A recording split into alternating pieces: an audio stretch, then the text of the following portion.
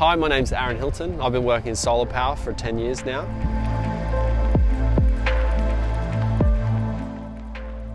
Solar power in Australia represents a fantastic opportunity to reduce the costs of owning a home. Energy costs have continued to rise over the years. They've got a lot of market attention. The governments don't seem to really know what they're doing.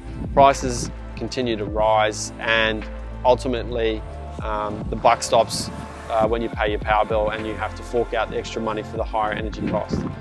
Because solar has come down in price now significantly, you've got retailers offering very good feed-in tariffs. That's where you export energy that you don't use to the grid and you receive a credit for it.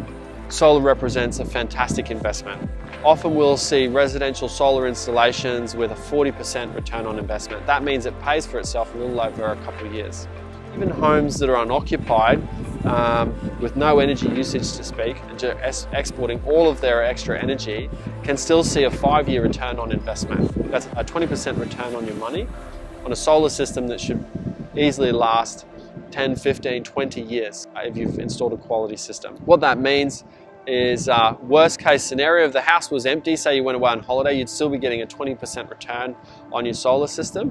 Whereas if you're in the house using energy during the day, that investment return will be far better. And this is why we're seeing a lot of people purchasing solar today. Australia is awash with sunshine, as we know.